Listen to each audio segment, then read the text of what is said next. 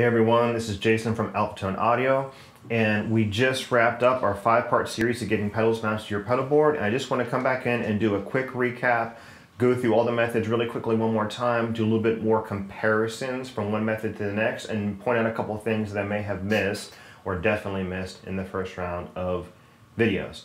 So, starting off in the order that we went, Velcro. Tons of reasons to like Velcro, tons of people use it, not a big surprise why. It's super simple.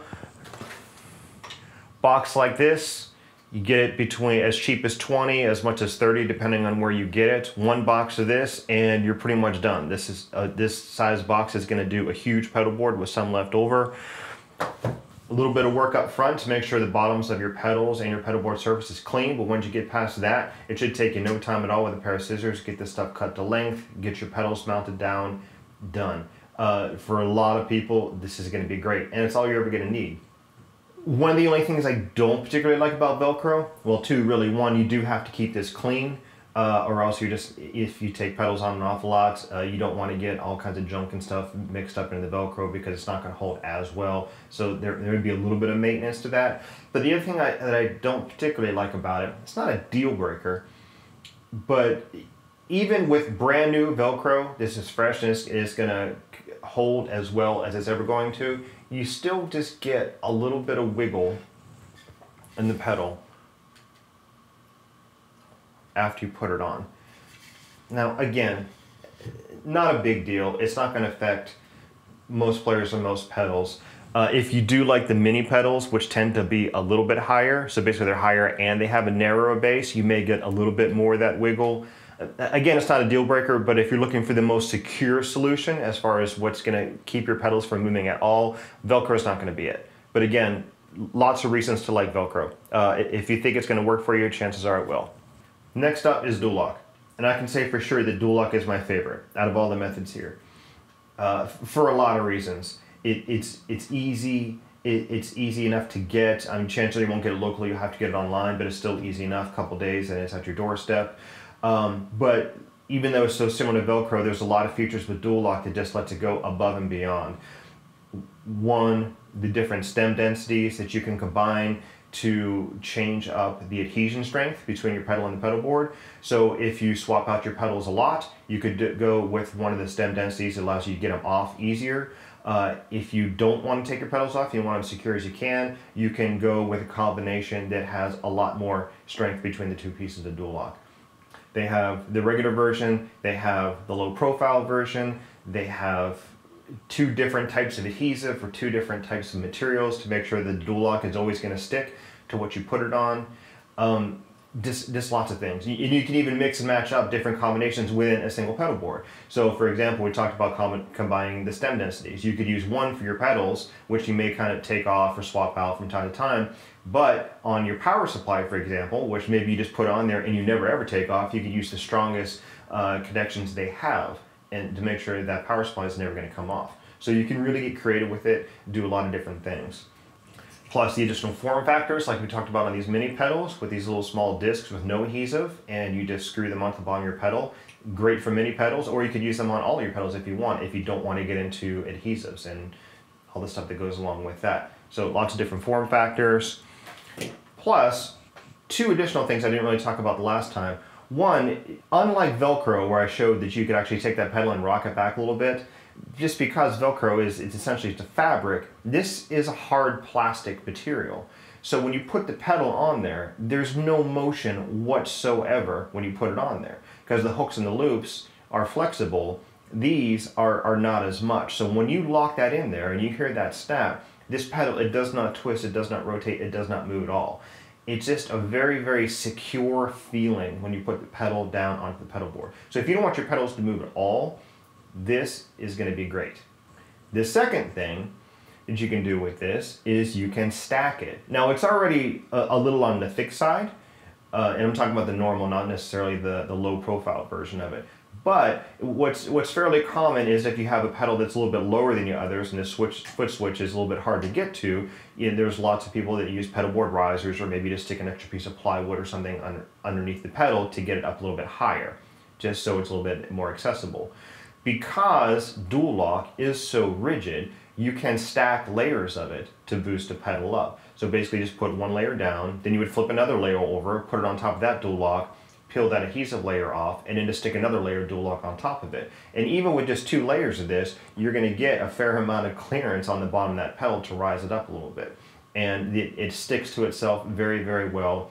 Just one more thing that you can do with dual lock. Really flexible solution. The only real downside is, one, again, you're probably not going to be able to find it locally at a hardware store or something. You'll have to get it online. And 2, it is a bit pricey. I'd say probably twice as much as Velcro, if not just a little bit more, depending on where you get it and how much you buy and all that. When you initially search for it, you're going to find a lot of those 50-yard rolls, and you're going to see price tags of like $300 or $400. Just be careful when you do your shopping. Make sure you know which part number you're going to get. Again, I listed all the part numbers for dual lock in the dual lock video. Go take a look, make sure you're getting the right part number, and make sure you're only buying as much length as you need. Next up is the bolt method, where we took the bolts that held the backs of the pedals on, took them out, we found longer versions, drilled holes in the pedal board, and then ran those bolts up through, bolting the pedal to the board. So talk about security, this is about as good as you're going to get. The only thing that's going to take that pedal off is if you actually manage to strip out the threaded inserts that the 4 bolts go through. So if you don't ever want your pedals to come off, something like this you're going to want to consider. Would you want to consider in the first place? I don't know, maybe. Do you like drilling a lot of holes in your pedal board? That's fine. Now, I did a lot of these mini pedal boards out of wood. Can you do this on metal? Sure, you could do it on metal. No real difference. And even if you did, because the metal is probably going to be quite a bit thinner than any wooden pedal board you're going to get, because they're at least going to be a 1/4 inch thick. You may not even have to go out and buy new bolts. You could probably just reuse the existing ones. Now, of course, when you start to go and drill holes in your metal pedal board, I mean, that's a little bit more of an investment, a little bit more difficult. You're probably not going to want to be moving your pedals around a lot. You're going to have a Swiss cheese pedal board when you're done. And unlike a lot of wooden pedal boards, where I guess you could technically just, replace whatever wooden part that you drill through in case you want to start over again, cutting a part of a metal pedal board out is just really not going to be practical. So if you just say it requires a large level of commitment, if you want to do this in metal, wood, not as big a deal, particularly if you're just building something at home, then I would just say go for it. The only thing that's a bit of a pain is making sure that you find all the right bolt sizes. Just go back, rewatch the video.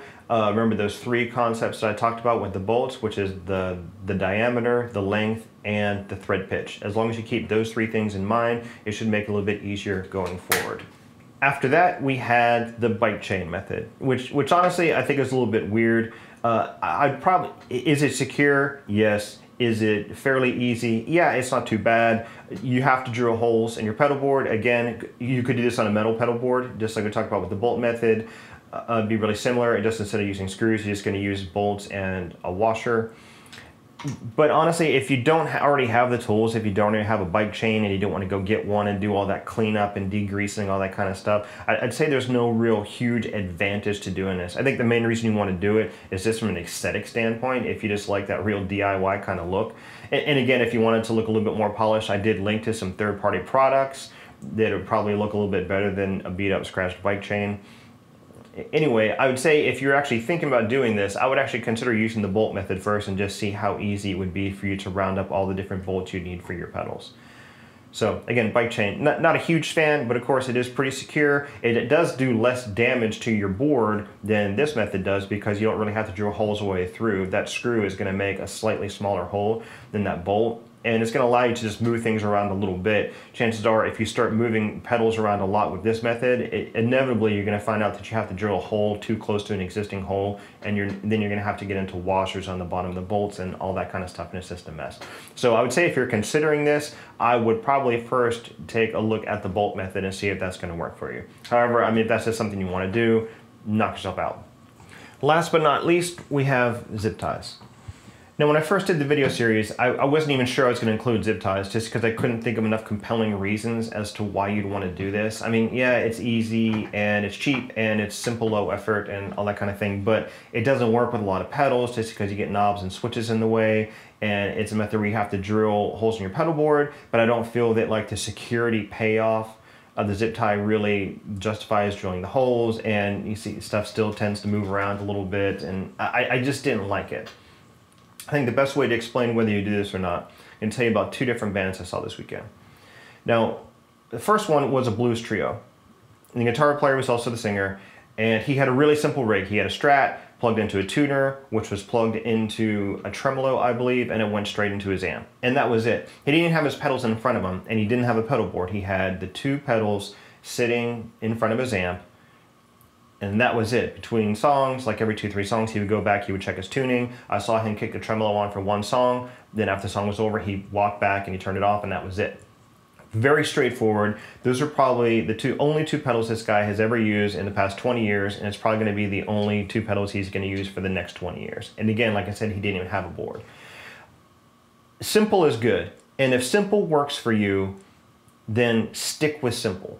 Now again, just because I said I didn't really like this method, for some people this method is overkill. They can't even see the reason why they would do this much. On to another situation, the other band I saw, a little bit more of a contemporary band. The guitar player had 3 pedals. He had a multi-effects, and then he had, like, I believe he had like a distortion or an overdrive, and he had a delay. And he was doing like a little bit of tap dancing. Like he was turning certain pedals on for leads, turning other stuff on. Now, the problem with this guy is, one, they were not playing on a stage. So they're just on the floor with everyone else. There's drunk people dancing everywhere, possibly even myself. I don't quite remember. And he's moving around a lot, and he just had his pedals right on the floor where everyone else. But he didn't have a solid stage like the other guy. They were actually playing on a carpet. And he had 1 pedal on the carpet and another pedal off the carpet. And he didn't use a short cable to plug the 2 together. He actually used a full-length guitar cable, and they were actually about 2 feet apart. And he would sometimes kick one, or he would sometimes knock one over, or sometimes he would go off the carpet and on the carpet, or it'd be on an angle. And it may have been kicked by someone in the audience, or could have easily been kicked by someone in the audience. And he probably needed a solution like this. And also, just because it was on carpet, especially, you know, any kind of like soft surface like that, when you push on the pedal, the first thing it does before the button goes in is it actually has to sink down in the carpet a little bit before you push it. You just don't get a great feedback. It's just a mess. A simple pedal board like this, which I've been using for all these examples, and I just did these little mini pedal boards just to keep it easy and do the individual videos, but this could be your pedal board. That could be all you ever need. Now, if you're not using anything and you just have a couple pedals on the floor, something like this may actually improve your situation greatly, in that you can use a short little cable. It's never going to get plugged in or unplugged, which means it's not going to put wear and tear in your jacks or your cable. It's going to be just secure enough that you're not going to kick these around and move them around in any way. It's going to give you enough support surface that if you do get on a soft stage surface, or what about all the musicians who are playing house concerts nowadays in someone's living room on their ancient shag carpet? This is going to give you enough support to make sure when you push down on the pedal, the pedal board is going to provide a solid surface that it's going to be easy to toggle these pedals on and off. So, again, if this is all you need, then that's all you need. It's very easy to get seduced nowadays with these huge pedal board rigs that people have, and to add 1 more pedal and 1 more pedal and more and more and more. If you don't need it, don't do it.